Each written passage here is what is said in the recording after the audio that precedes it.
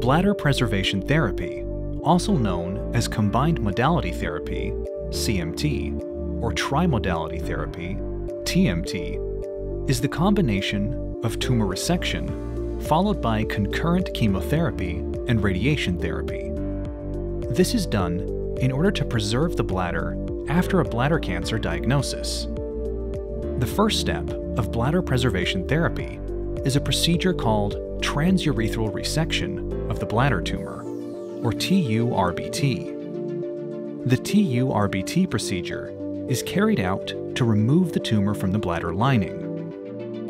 Following the TURBT procedure, a course of lower-dose chemotherapy, administered through an IV, is then given concurrently with the course of radiation therapy. These treatments are given to kill any remaining cancer cells in the bladder. Combining radiation therapy and chemotherapy can be more effective to stop cancer cells growing, as the chemotherapy makes the tumor more sensitive to radiation. Bladder preservation therapy is generally recommended for people who are unable to undergo surgery to remove the bladder, called a cystectomy, or who want to avoid a cystectomy in order to preserve their bladder. Bladder preservation therapy is best suited in cases where the tumor is small enough to be completely removed by a TURBT procedure.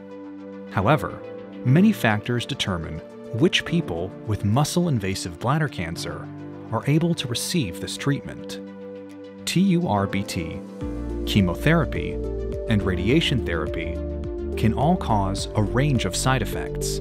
Some of the most common are discomfort or irritation with urinary or bowel functions, fatigue, increased risk of infection. Always speak to your doctor if you are experiencing any new or worsening side effects. After treatment, your doctor will advise on regular follow-up appointments to monitor the bladder and urinary system for any reoccurring cancer cells. This is done through regular cystoscopies.